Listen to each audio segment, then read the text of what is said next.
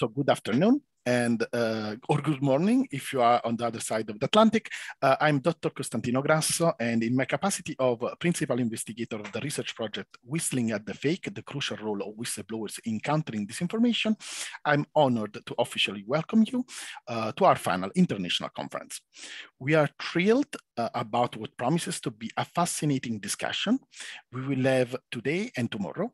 So without any delay, I would like to give immediately the floor to Professor Andrew Francis, who serves as Deputy Pro-Vice Chancellor at the Faculty of Business and Law, as well as Dean of the Manchester Law School at the Manchester Metropolitan University. Professor Francis will now offer his preliminary remarks. Dear Andrew, the floor is yours. Thank you, Costa, and hello and welcome everybody. As Costa said, my name is Andrew Francis. I have the pleasure and privilege of being the Dean of Manchester Law School, and I'm also Deputy Faculty Pro-Vice Chancellor here in the Faculty of Business and Law at Manchester Metropolitan University. And it's an absolute pleasure to welcome everybody here today, well, virtually at least, to Manchester Law School and to the wider institution. And I very much hope that before too long, we'll be able to welcome many of you to what is today, as it always is, really a very bright, sunny city, and to welcome you here in person. So our law school, Manchester Law School, is a law school that has very deep connections to professional practice through our teaching and through our research. And we're known for practice-engaged legal education and have research strengths as well across equality and human rights, place and sustainability, and sports and popular culture, with a really strong focus on social change and sustainability and the opportunities that we seek to create for our students, and crucially, the impact that we generate through our research. And it's because of this really core focus on impact, engagement, and a close attention to the role that law can play in addressing some of the most fundamental questions that our society, that our world faces, that we're absolutely delighted to be able to welcome you here today and to host this stage of a crucially important project. The importance of reliable information from trustworthy sources, and then the role that whistleblowers have in ensuring this, continues to have a huge resonance across a very, very wide range of sectors, and perhaps has assumed an ever greater importance, and perhaps an even greater importance than when this project was initially conceived and funded.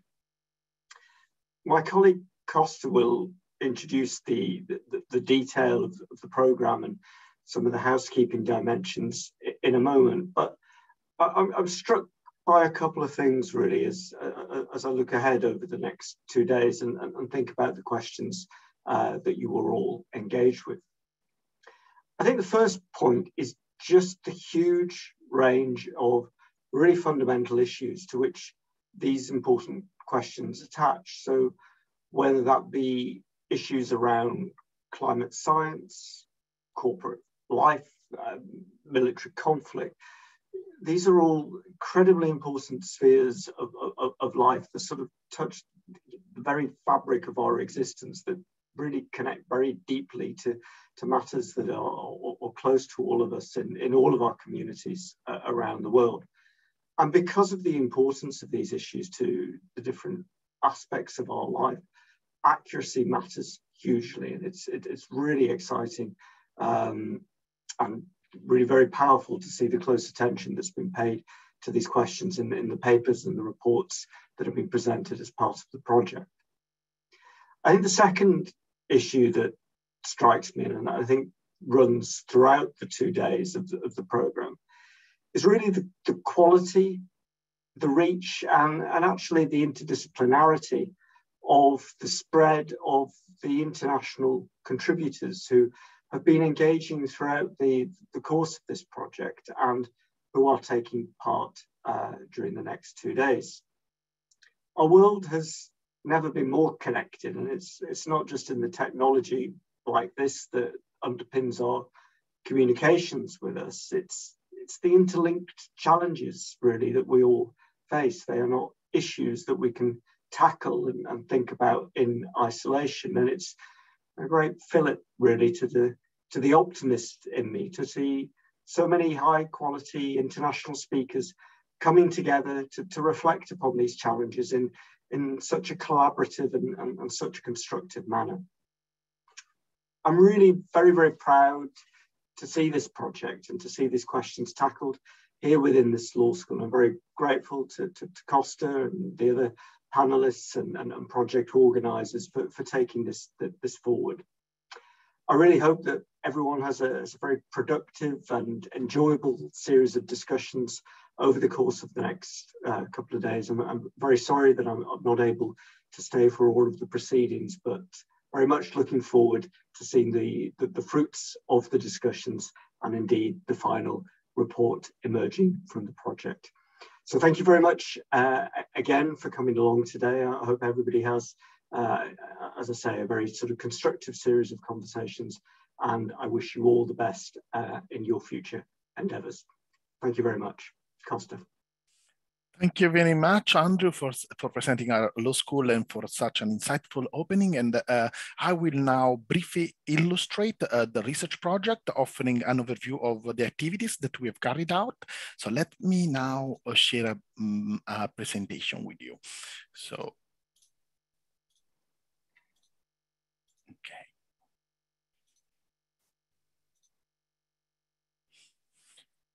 So, Whistling at the Fake, the crucial role of whistleblowers in countering disinformation, is a multidisciplinary research project aimed at addressing the gap of citizen comprehension of forms, means, and impacts of disinformation.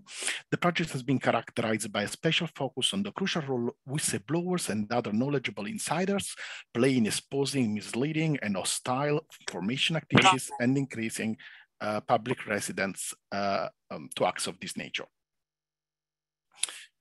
The project has been funded by NATO's Public Diplomacy Division as part of its Resilience Project, which aim at enabling NATO countries to be more resilient to hostile information activities. We are deeply grateful to our funder, not only because this research project will not have been possible, of course, without the support and funding from NATO, but also because NATO has demonstrated to be a reliable funder which supports meritorious activities and allows researchers to develop the research strategies and carry out the research activities in total autonomy. The project has been managed by Manchester Metropolitan University, and here I would like to express my gratitude to all the academic and administrative staff that have supported our research project. In particular, I would like to give a special thank you to our head of the law school, you just heard from him, Professor Andrew Francis, to our research lead at the law school, Professor Mark James, and to Anish Kurian, who is our research knowledge exchange delivery manager at the Manchester Metropolitan University. The research team is a very small research team. We were just two. I served as the principal investigator, and I also serve as associate professor in business and law at Manchester Law School. And then I had the pleasure to cooperate with Stephen Holden, a senior research assistant in the project, a PhD candidate at Manchester Law School. And this is the right moment for me to thank Stephen very much for the way in which he has conducted his role, for his enthusiasm and professionalism. He has gone the extra mile in providing research and administrative support. So thank you very much, Stephen. Of course, it won't be possible to do whatever we have done without the involvement, participation, and support of several scientific and impact partners we enjoyed the support of. So let me briefly introduce the research partners to you. First of all, we have enjoyed the support of 3 renowned academic institutions with which we established a close scientific cooperation. We have Boston College, where we had the privilege of cooperating with Professor Diane Ring, who is interim dean of faculty and professor of law at Boston College Law School. I would like to express to Diane my deep gratefulness and appreciation for being a constant source of inspiration and support.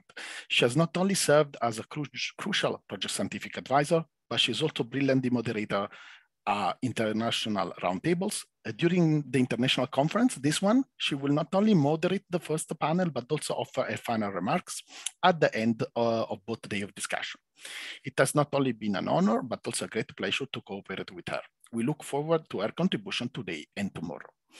We've also established a partnership with the University of Padua Law School and with the Law School of the University of Tilburg. We are grateful to both Professor Maurizio Bianchini and Professor Joseph McCurry. The project has been greatly enriched by their expertise and support. The project has also benefited from the participation of a group of internationally renowned impact partners. Such a partnership of organizations has included the Center for the Study of Democracy, which is an European public policy institute, which is well known internationally for its work on the issue of state capture and anti-corruption. The international law firm Costantino Grasso, which is specialized in representing whistleblowers. The Government Accountability Project, which is an organization that is leader in whistleblower advocacy at the global level, and the international podcast, What Does It Profit, which focuses on the social and moral value of business. In that regard, I would like to give a special thank you to Ruslan Stefanov, Mary Inman, Samantha Feinstein, and Don Carpenter for their outstanding assistance. The organization of the project events in particular would not have been possible without their incredible support. Now, let me, before looking at what we've done in terms of activity, I would like to look at the terminological aspect. We will speak about disinformation, but disinformation is a very complex and multifaceted phenomenon. So basically, when we speak about disinformation, we speak about different phenomena, which include disinformation per se. That means the intentional, active or passive dissemination of fake news or misleading information. But it also includes misinformation. That is when basically this misleading information is spread without intent, for example, with negligence or even in good faith. But it also includes malinformation, that is basically the use of a genuine information, so something that is true, but is spread because you would like to cause harm. So for example, you would like to divert attention away from something that is, most relevant. And also, we think that it's very important to include in the concept of disinformation, suppression of information. That means a situation in which important or relevant facts and conclusions that are in the public interest to be disclosed are concealed or withheld for the public domain. So we will, for simplicity, everybody will speak about disinformation, but in reality, we will, this is a reference to all these different phenomena. So let's see what we have done so far in this project. The first thing that we have done has been organizing two international roundtable discussion sessions. The first one was on January 2022 and was focused on disinformation in the private sector. That event aimed at exploring a series of burning issues, including the legal relevance of disinformation, economic interest in the spread of disinformation, the role of social media platforms in spreading disinformation, the issue of contaminated research, and of course, the issue of disinformation within the pandemic scenario, and the role of whistleblowers in unveiling disinformation. We then focused on another event that basically was the second roundtable session, and it was in February 2022. And this one was focused on disinformation in the public sector. So here we look at issues like disinformation and populism, the consequences and risks related to disinformation in democratic countries, lack of independence of media and government attacks on journalists, absence of transparency and abuse of classification procedures in the public administration, scientific integrity, right to education, conflict of interest, and corruption. After the two thematic discussions, we have also produced a special edition podcast entitled Value of Truth in Science. This has been produced by our partner, What Does It Profit? And in this episode, Dr. Don Carpenter has engaged in conversation with a microbiologist, who is actually a whistleblower, Dr. Elizabeth Bick, and Dr. Ivan Oransky, a journalist, editor, and educator. Principally, the discussion focused on scientific integrity and what it means to be a whistleblower in science. We have also produced a technical report, the critical role that whistleblowers play in countering COVID-19 disinformation. This brilliant technical report has been authored by Samantha Feinstein and Anna Kim and produced by our partner, Government Accountability Project. So the purpose of this study has been to examine the critical role that whistleblowers played in countering disinformation during COVID-19 pandemic. The report has highlighted that the laws that protect the free speech are inadequate to protect whistleblowers. The channel for investigation are unable to handle the disclosure in an appropriate manner, and nations fail to implement meaningful whistleblower protections. We have also launched an international poster competition, and the purpose of this poster competition was to assure a level of interaction with students and early career researchers. And this was an open call, and basically the evaluation panel that was led by Professor Mark James awarded 3 prizes and a special mention. The winner will have the opportunity to present their poster during the workshop of this conference tomorrow, and the poster and the supporting documents may be already accessed on the project website at the link that is in the slide.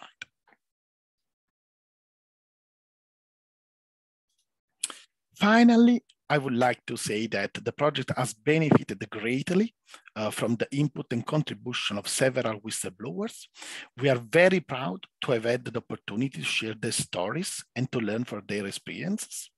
We would like to emphasize our continued support for their cause, acknowledge their valuable societal contribution, and recognize the ongoing need for significant meaningful reform to empower and protect them. And let me add that all the outcomes of the project, all the materials we have produced, all the video recordings of our event are accessible online on our partner platform, the Corporate Crime Observatory, that serves as the long-term repository for all our material. And it's accessible at the website www.corporatecrime.co.uk/whistling@the-fake. Finally, let me say, I'd like to give a big thank you to all our terrific panelists who will present today, and all the members of the audience that have been taking the time to be with us during the course of this international conference. I hope you will enjoy the discussion and take the chance to interact with our amazing experts during the question and answer times. So I'm now delighted to give the floor to Professor Diane Ring, who will moderate our first panel entitled Whistleblowers as Gatekeepers of the Truth in the Age of Disinformation. Diane, the floor is yours.